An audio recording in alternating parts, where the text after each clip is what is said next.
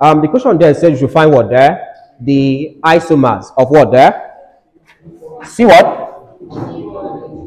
Find the isomers of C4H8. They specify how many isomers? Find 3. Alright, so listen. Here's another thing you'd most likely see in exam. The concept of isomerism. We said for isomerism that it occurs when I have a particular molecular formula having what there? Different structures. That's the idea. So what they're saying is this. Provide 3 different compounds, perhaps with 3 different structures that has this same molecular formula. So how do I do that? First things first, identify what's involved here.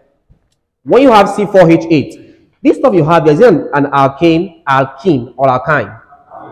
Obviously alkene, because I know for alkene, my molecular formula is CnH2n.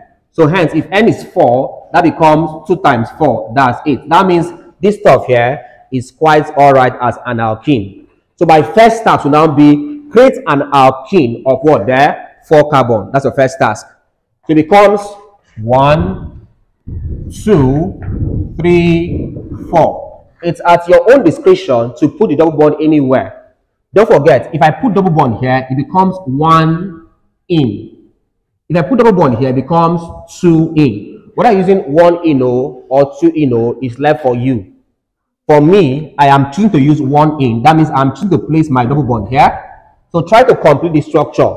This one has 1, 2. I have 3 and 4. This one has 1, 2, 3. I have 4. 1, 2, 3, and 4. 1, 2, 3, and then 4. I have this. So your task here is simple. Try to name this compound. Obviously, I'm going to be numbering this way because I want the smallest number attached to my double bond. So I'm having 1, 2, 3, 4. 4 carbon compound is what there? A boot. So it becomes boot. Boot 1 there. Boot 1 was there. In. So I'm having boot 1 in or 1 boot in. First task done. My second task. In our last class, we said alkenes are isomers of what? Do you remember? They are isomers of what there? Cycloalkane. I stressed it. That means for every alkene, its isomer has to be a cycloalkane. So I'm going to form a cyclo compound. Since I'm having 4 carbon compounds, 4 carbon atoms per se, I'll form a cyclo compound that has 4 carbon atoms. So that has to be 1, 2, 3, 4. I have this.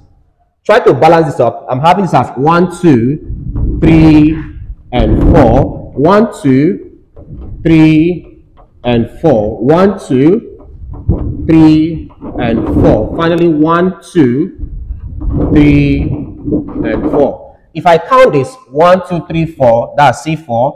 1, 2, 3, 4, 5, 6, 7, 8. C4H8, that matches. So if I name this compound, because what there? Cyclobutane. We are asked to name 3. We've worked with the 2 we know, an alkene, and its isomeric cycloalkane. So what's the third one there?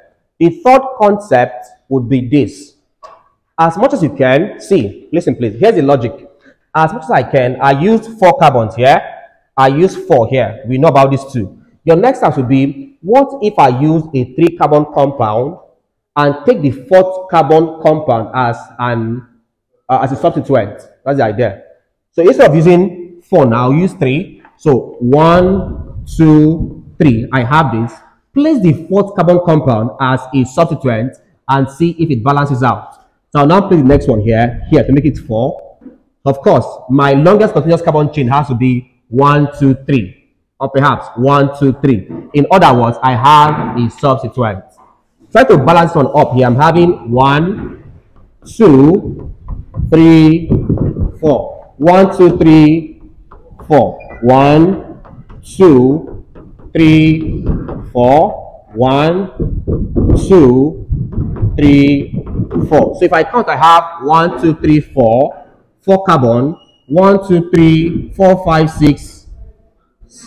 1, 2, 3, 4, 5, 6, 7, 8, 9. Okay, it doesn't work. So that's not it. Let's try to see if you can use a double bond instead. So what if I, so look at this didn't work now. What if I try to use a double bond instead? That means, let me form a double bonded this. So look at this now. It becomes 1, 2, 3. Let me add double bond here. So I have this. So this now becomes 1, 2, 3. This one is balanced. 1, 2, 3, 4. This is, no, this is wrong. So take off this one here. So it becomes 1, 2, 3, 4. That's quite complete. I'm having 1, 2, 3, 1, 2, 3. One is left. So here, C, 1, 2, 3. All right. So if I now count, I have 1, 2, 3, 4. C4, 1, 2, 3, 4, 5, 6, 7, 8. That's correct. So see the way I worked with this. I tried C, single bond. It was more than required. I now used double bond, and the substituent, it worked. So how do you know this compound? What do you call this? 1 methyl or 2 methyl? Don't you say 1 methyl. How are you counting?